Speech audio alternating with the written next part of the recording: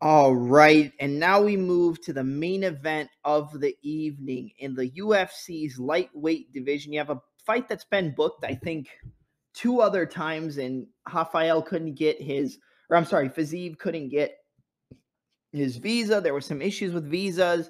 RDA, you know, had to pull out at one point, I think. I'm not 100% sure, but that could be thinking about the Makachev fight. But you got the battle of the Rafaels and the number 7 ranked former UFC lightweight champion and the current number 7 ranked lightweight in Rafael Dos Anjos, who comes into the fight with a record of 31 victories and 13 defeats, going up against the number 10 ranked Rafael Fiziev, who comes back with a record of 11 victories and 1 defeat. So 31-13 versus 11-1, number 7 versus number 10. Whoever wins this fight is going to be in the top 5 or just outside the top 5, ranked at about 6th in the division.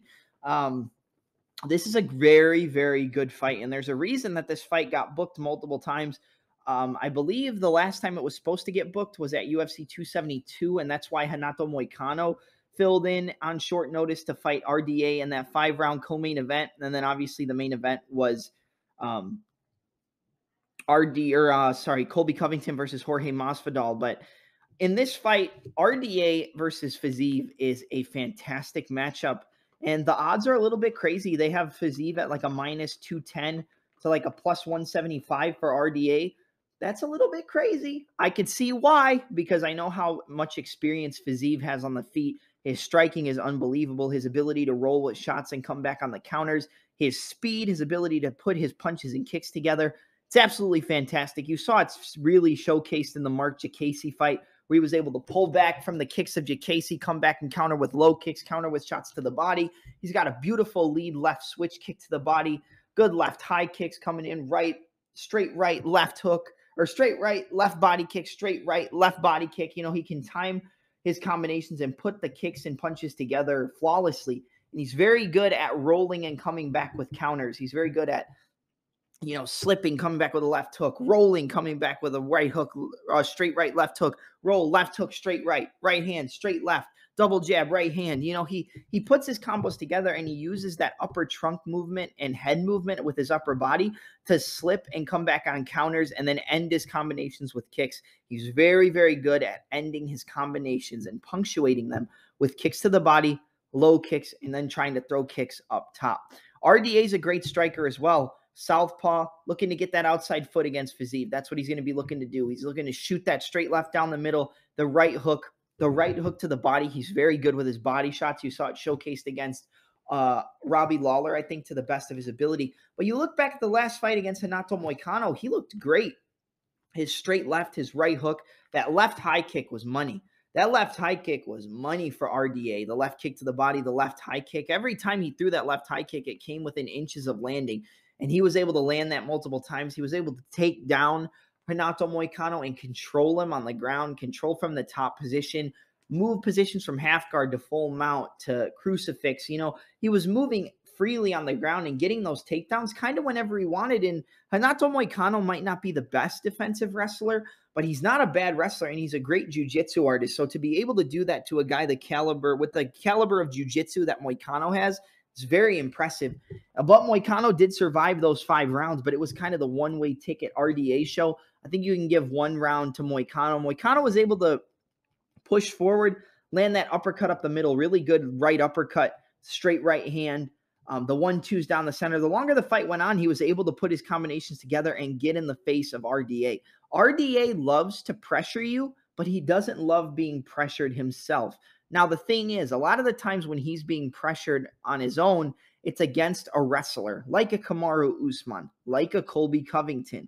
You know, those are the guys that are going to pressure RDA, push him back, get him up against the cage, get to the over-unders, take him down, work the pressure on the feet with the striking. RDA is going to be worried about the takedown, so he'll be open for the striking, and then he'll get taken down over and over again. He normally loses to very, very high-level grapplers and high-level wrestlers. Now, Rafael Fiziev is not a high-level wrestler. He's not a high-level grappler, but he's got very good takedown defense. His takedown defense is sitting at a 95%. 95% takedown defense for Rafael Fiziev, I believe. Yeah, RDA comes back with a 58% takedown defense rate. Takedown accuracy, 50% on the side of Fiziev, but most of the time if he's going for takedowns, it's going to be off catching a kick and using those traditional tie sweeps, sweeping your leg out, sweeping your foot out, foot sweeps, inside and outside leg trips. He's not going to shoot a traditional takedown. That's just not the guy that Adaman Fiziev is.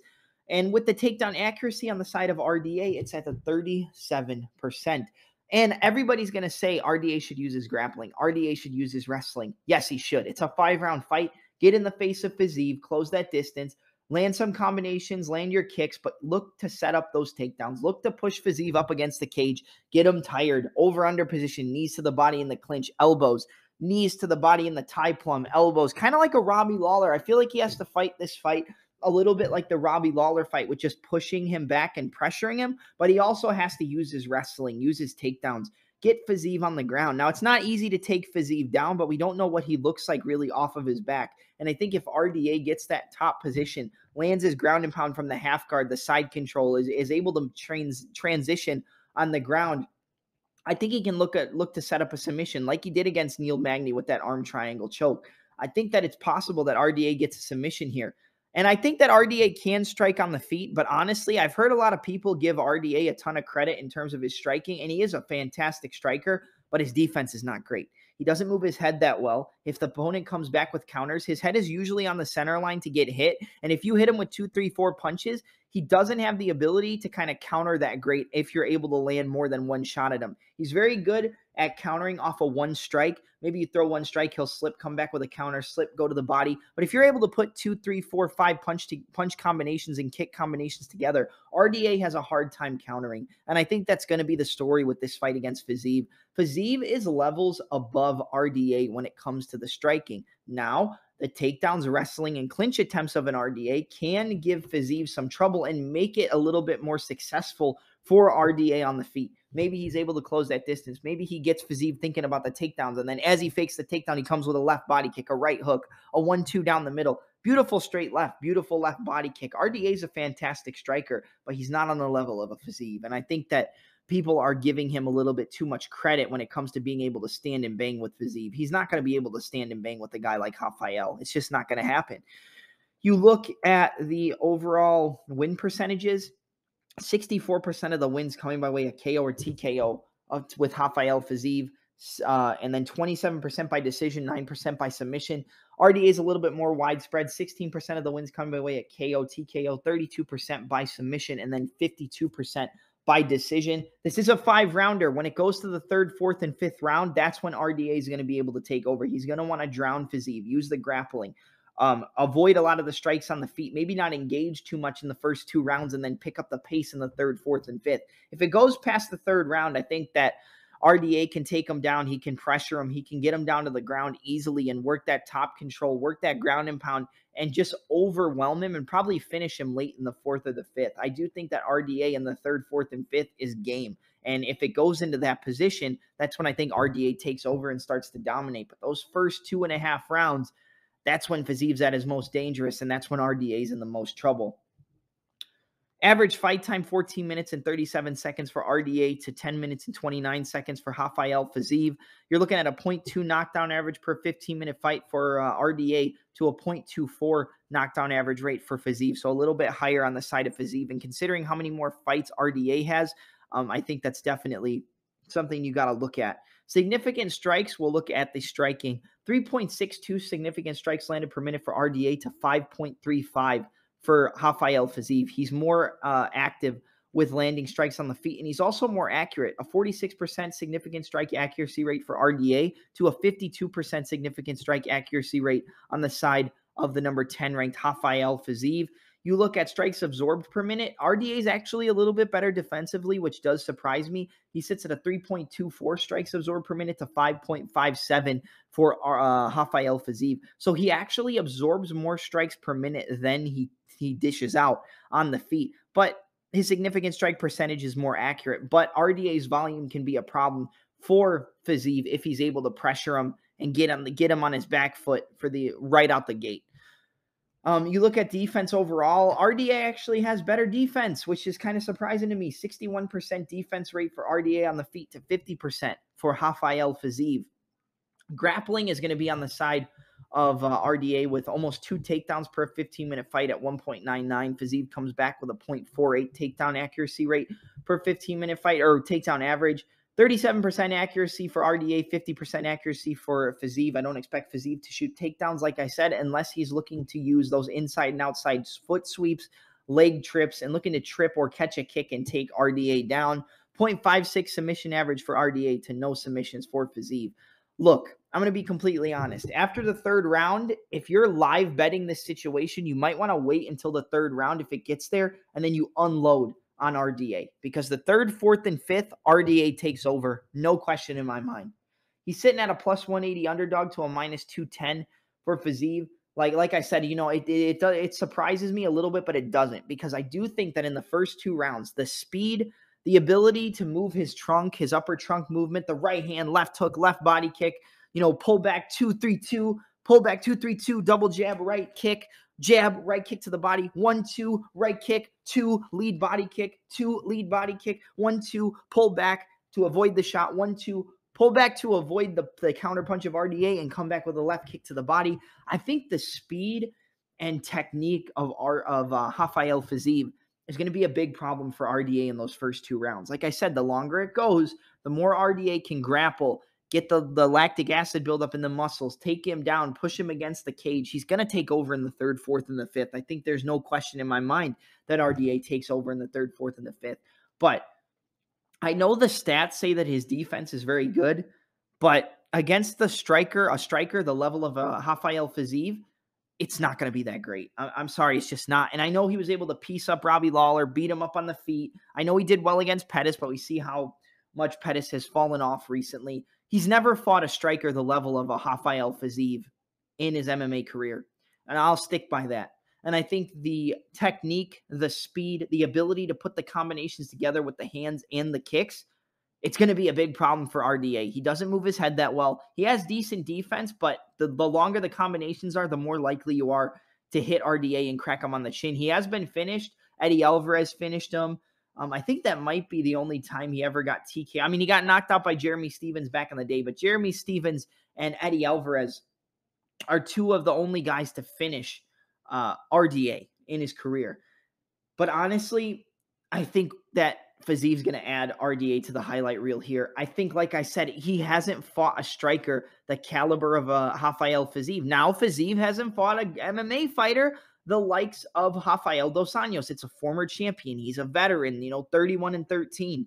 But I think RDA is going to be a little bit too happy to stay in the pocket or stay at kicking range and strike with Fiziev, and I think he can do it, but early on it's very dangerous. And I honestly expect Fiziev to pull a shot of RDA, come back on the counter with the right hand, left hook, right hand, hurt him and put him out. He beat Renato Moicano in a 5-rounder. It was short notice, but he went 5 rounds with a guy on short notice. And even though he did dominate most of the fight, Moicano landed some good shots the longer the fight went. He put him on the back foot, and the longer the combinations were that Moicano landed, the more that RDA kind of backed up and just, succumbed to the pressure. And Fiziev came out there, and yes, he did get hit a couple times with some straight right hands, but man, that right hand left hook to the body and then the left hook up top. The left hook to the body, right hand, boom, left hook up top. I mean, he put Moicano away in the first round, and at that point, that was a full training camp. I got to side with Rafael Fiziev. I got to side with Ataman here. I know RDA is a veteran. I know he's a former champ, but the striking at the level of a Fiziev, I just don't see him getting past it in those early rounds. I think it's going to be close the first round, but I think Fiziev's going to pick up on the timing. He's going to pull, come back with a counter, 2-3, 2-3, hook to the body, 2-3, lead body kick, 1-2, left hook, right hand, the 2-3-2. I think he's going to catch him with a 2-3-2. Stumble him, then go on the pressure, left hook to the body, right hand, put on the pace and pressure, and then finish RDA. I think he's going to crumble him. I don't think it'll be a one-hitter quitter knockout, but I do think he hurts him, jumps on him, and gets a TKO. So my pick is the number 10 ranked Rafael Ataman Fiziev to defeat the number 7 ranked former lightweight champion in Rafael Dos Anjos via a second round TKO victory. The striking is going to be too much for RDA early. But if you want to side with RDA in the betting, I would live bet it and just wait. I think that, maybe at a plus 180, a former champion is great. And you've seen Fiziev, wither in the third round against Bobby Green. His cardio isn't the best, but early on, man, that striking is going to be a lot for RDA. And I know RDA is a great striker, but he's not going to be able to handle the speed, technique, and power of a Fiziev in those early rounds. And I think he catches him early and puts him out. RDA is hittable. He's not this unbelievably defensive fighter. He may defend the first shot, but the second, third, and fourth is what does the damage when it comes to RDA. He's not that good at defending multi-shot combinations. And I got to side with Adam on here. So my pick is the number 10 ranked Rafael Fiziev to defeat the number 7 ranked Rafael Dos Anjos via second round TKO off a counter and then barraging him. All right, guys, that's going to be it for my picks for UFC Vegas 58. I hope you enjoyed. Like I said, and I always say, this podcast is available anywhere you get your audio podcasts. That includes Apple Podcasts, Google Podcasts, Spotify, Anchor, Stitcher, Breaker, and many, many more. You can leave a review for my podcast on Apple Podcasts. If you haven't yet, please be sure to leave a review. Tell any of your friends who are fans of MMA and professional wrestling to check out the Touch 'Em Up podcast. You can listen to the audio version, or you can watch me on YouTube at the same name as the podcast, Touch 'Em Up podcast. We're starting to make TikToks as well. I've made 2 TikToks in the last 2 days. They're sitting at over 15K views combined. I have a breakdown or a comparison to TJ Dillashaw and Robert Whittaker's cross high kick combo. And then I have a breakdown of Alex Pereira's knockout over Sean Strickland. Go ahead and follow me on TikTok. It's the same name as the podcast, baby. Touch 'Em Up podcast. Same name on YouTube. Same name on any podcast platform you get. You can find the Touch 'Em Up podcast. Thank you all for listening. I hope to be one of the biggest MMA podcasts in the world at some point. I'm your host, Double M, and I'm out. Have a good night, everybody. All right?